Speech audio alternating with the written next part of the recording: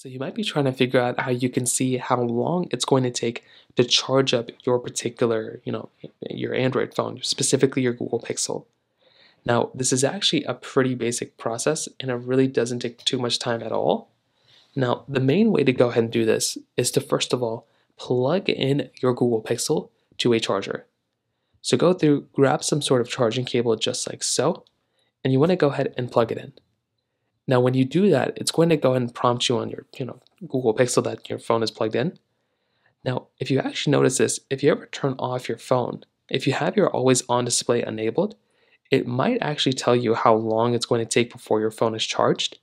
But on top of that, if you make your way over into your lock screen, you may also get that same type of prompt at the very front as well. Usually at the very bottom right here, you might get a little prompt that tells you how long it's going to take before your phone is charged. So you can kind of keep your eye on that. It should tell you this prompt right below here. On top of that, if you have a battery widget, sometimes these battery widgets will also take you right into your battery settings, which you can make your way over into your battery settings, and it will also tell you very similar information. It will tell you here again, like basically how long it's going to take for your phone to charge and those types of things too. So you can kind of look into there. That's another option you basically have here as well. So that's basically how you do it. If you have any other thoughts or questions, please let me know in the comment section below. Hit the like button, that would mean so much, but definitely hit that subscribe button. More importantly than everything else, I love every single one of you guys.